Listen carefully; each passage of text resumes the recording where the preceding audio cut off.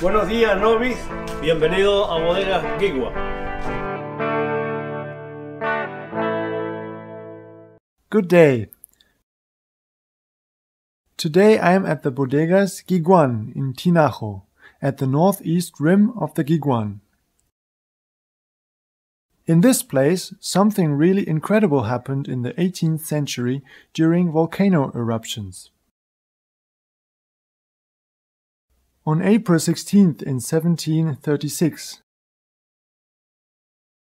the village people went in a procession towards the lava masses, carrying with them the statue of the Virgen de las Dolores, the Virgin of Pains.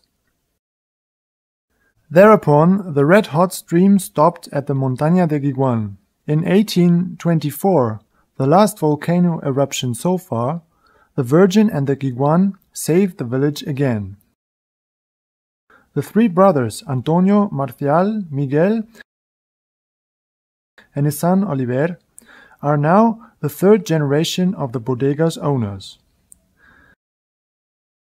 After the volcano eruptions in the 18th and 19th centuries, the Lanzarote viticulture has been perfected in a unique way, despite the difficult conditions. The single vines are growing separately in single craters that are protected by walls. The craters are up to 3 meters deep and filled with volcanic ashes, the picon. It heats up during the day, and during the night it absorbs the moisture from the air.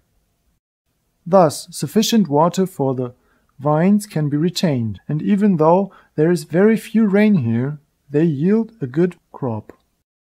The vines of Bodega Guiguan are mostly situated in the surroundings of Tinajo. In this place, 3/3 of the Lanzarote wine is grown on land protected by walls. These plants grow on picon too, and are irrigated in the way described earlier. Here the vines can stand nearer to each other. Thus, 6,000 to 8,000 kilograms of grapes are growing on 1 hectare, while in La Jeria, with its single craters, it is only 2,000 to 4,000 kilograms. Grape harvest can only be done by hand. All 20 members of the family are helping from July until September. Most of the wine comes from family-owned land.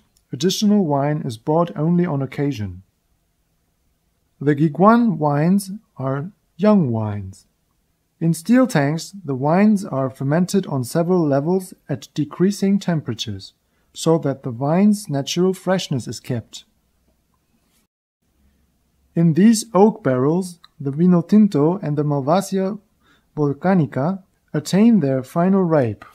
Dry Malvasia is made from hand-picked grapes with optimal ripe. Its taste is of good acidity, fresh, smooth, friendly, and holds a touch of youth. Listan Negro has a fruity taste of red fruits like raspberries. It is eminently suitable along with grilled meat. Sweet Moscatel attains its final ripe in oak barrels. It is sweet and fresh at the same time, balanced, long, and aromatic.